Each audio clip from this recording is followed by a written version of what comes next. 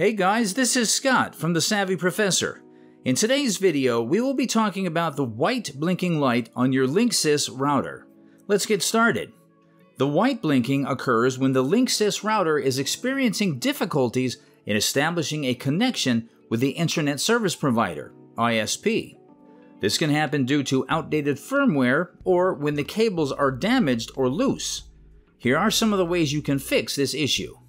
Inspect the cable connections. Check whether all of the cables are firmly connected. If not, fix them. If there are any visible damages on the cables, replace them or get a technician to do it.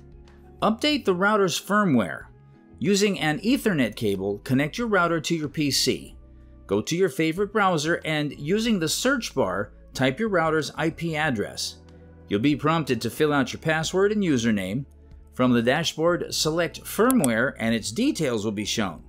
Navigate to the router's manufacturer website, www.linksys.com, the link is in the description, and access the support option.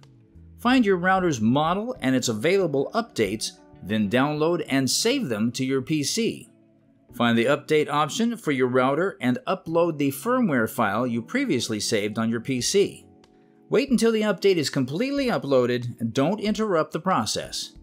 Restart your router and check whether the white blinking has stopped. If not, contact an authorized technician for assistance. Thanks for watching.